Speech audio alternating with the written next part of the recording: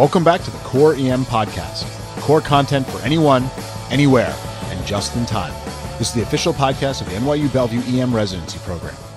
This week, we're going to discuss some key points from a talk given by one of our PGY2 residents, Rich White, on seizure management. Rich focused his talk on two areas: the initial management of seizures and the ED workup of seizures. In particular, he wanted to focus on the first-time seizure patient. When a patient presents with a seizure, one of the first keys is to make sure that what you're dealing with was a seizure and not syncope. It can be difficult to tease these apart, as many of the things that we think are hallmarks in generalized seizures can be seen in syncope as well. Syncope patients can have some brief myoclonic jerking movements, they can have loss of bowel or bladder continence, or even bite their tongue. One useful thing in differentiating the two is looking for the presence or absence of a post-ictal state. You should see quick orientation and return of mental status in syncope, but patients with generalized seizures will almost universally experience a post-ictal period where they remain confused and altered. Because it's hard to tease these apart, I think many EPs will always obtain a 12-lead EKG in patients with seizures. And we're not just talking about the first-time seizure, but any time a patient comes in with a seizure. If it was syncope and not seizure, you may find a cause for the syncopal event and save a life. I'm always looking for things like the obvious AV blocks, tachydysrhythmias, and ischemia, but also for some subtle things like WPW, Brugada, QTC prolongation, hypertrophic cardiomyopathy, and arrhythmogenic RV dysplasia. Let's move from the seizure versus syncope issue to the management of the seizure in the ED. If the patient begins seizing in the ED, what are the first steps in management? We're going to begin by confirming airway patency, working to get an IV, and getting the patient on a monitor. Although we're going to supply anti-seizure medication, most seizures will stop either before they get the medication or before the medication has time to take effect. In spite of this, we're going to still give a medication, and the medication that we are typically reaching for is a benzodiazepine. The reason we're giving the medication, even though most seizures are self-limited, is that if you have a non-self-limited seizure, how long are you going to wait before you say, wow, maybe I should give a medication? So we're just going to go ahead and give them up front. Now, it's tough to get an IV in a patient who's seizing, and that can lead to a delay in medication delivery. So IM is probably the way to go unless the patient already has an IV in place. The most common medications that are used are lorazepam and midazolam. For midazolam, the dose is going to be 0.15 milligrams per kilogram IM, typically around 10 milligrams. Or you can use lorazepam somewhere around 0.03 to 0.06 milligrams per kilogram IM, which is typically a dose of about 2 to 4 milligrams. We put together a short table on benzodiazepines a couple months back, and I'll drop a link to that in the show notes. All right, so 10 milligrams of midazolam or 4 milligrams of lorazepam IM is going to be our first line. And the vast majority of cases will stop with this, or will stop even without that medication. Once we've got the seizure activity stopped, we have to decide on continued workup. The differential diagnosis for seizures is pretty long, but we can group these into some categories to help organize our thoughts. Number 1, vital sign abnormalities, in particular hypoxia, severe hypertension, and hypoglycemia, as well as hyperthermia. These can be easy to find and reverse, but sometimes easily forgotten, particularly hypoglycemia and hyperthermia. Number 2, I think about infectious causes, meningitis and encephalitis, abscess or parasitic infections. Category 3 is toxic metabolic, things like hyponatremia, hypocalcemia, uremia, and medication overdoses, including TCAs, alcohol withdrawal, and INH. I also include pregnancy here, both prepartum eclampsia as well as postpartum eclampsia in the toxic metabolic, simply because it doesn't really fit anywhere else. Number 4, I'm thinking about CNS abnormalities. This includes masses as well as intracranial hemorrhage, whether it be spontaneous subarachnoid hemorrhage or a traumatic epidural. And then finally, the 5th category is the primary seizure disorders.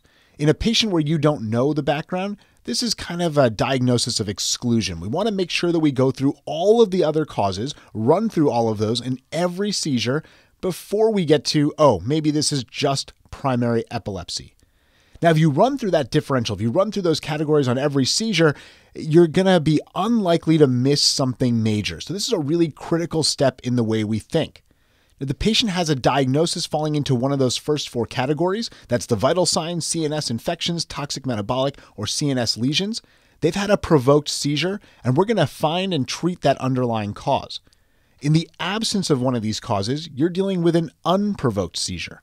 In patients with known seizure disorders where you don't find one of those serious causes, we're going to think about checking the AED levels, their anti-epileptic drugs, if there are levels that we can get, and if we can get the history from the patient about what medications they're taking.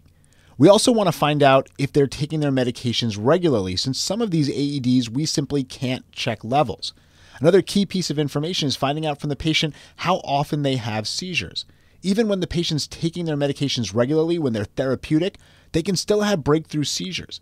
It's not necessarily something to get too worked up about. If the patient returns to normal mental status, there's a non-focal neuro exam, and there's nothing concerning in your assessment, they can typically follow up with their neurologist to determine whether their AED needs to be titrated up or if they're going to leave it the same.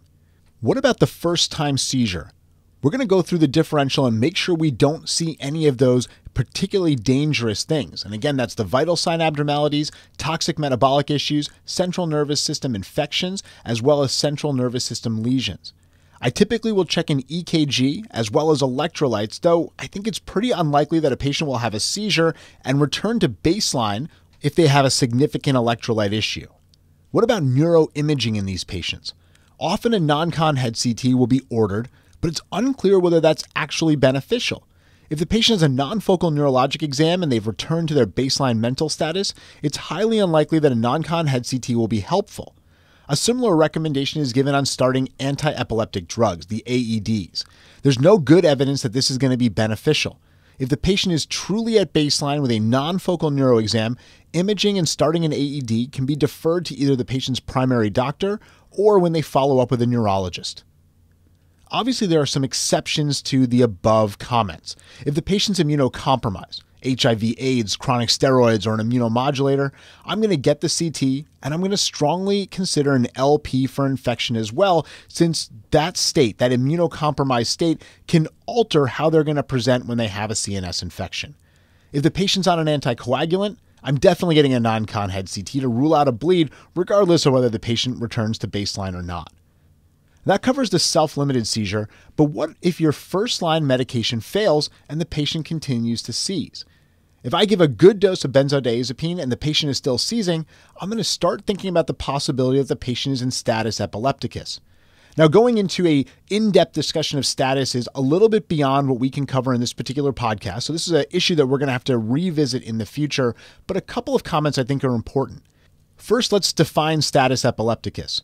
The things that are going to make me think about status are if a seizure lasts more than 5 minutes, there are 2 seizures without a clearing of mental status in between, or if a patient was simply picked up by EMS for a seizure and they're still seizing on presentation to the ED.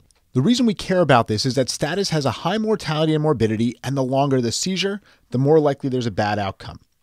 There are a number of algorithms out there for breaking status that employs a benzodiazepine along with a number of second and third line agents, including phenytoin, fosphenytoin, levetiracetam, or Keppra, valproic acid, etc.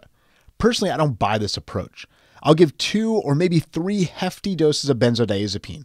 If that doesn't work, I reach for propofol and protect the patient's airway. General anesthesia is almost always going to stop status, and we don't want that patient to seize any longer than they need to and fry more brain cells. Scott Weingart has a great podcast on this topic, and we'll drop a link to that in the show notes so you can get a little bit more of a deep dive. Now, again, we didn't go into a deep dive here, but we'll take this on at a later time on Core EM. All right, let's get to the take-home points for this podcast. Get a detailed history to tease out whether the patient had a seizure or a syncopal event. Regardless, it's reasonable to get an EKG, particularly on patients with first-time seizures, in case it was actually syncope. Benzodiazepines are first-line therapy for seizure termination. If you don't have IV access, go with 10 milligrams of midazolam or 2 to 4 milligrams of lorazepam IM. Always review the 5 main categories for causes of seizures in order to make sure you're not missing anything. Those categories, once again, are vital sign abnormalities, CNS infections, toxic metabolic issues, CNS space-occupying lesions, including masses and bleeds, and finally, primary epilepsy. In patients with a first-time seizure without a particular cause and return to baseline neurologic status, there's unlikely to be any benefit from a non-con head CT or to starting an anti-epileptic drug. Scheduling close follow-up with a neurologist is very reasonable. The key is to do a thorough examination and make sure the patient has really returned to their baseline and there isn't still some subtle abnormalities. And then finally, in status epilepticus, hit the patient with 2 to 3 hefty doses of benzo, and then if their seizure is still ongoing, consider moving quickly to propofol, general anesthesia, and intubation in order to rapidly control the seizure activity. Well, that's all for the Core EM podcast this week. Come on over and check out the site at coreem.net. We've got a ton of great core content emergency medicine.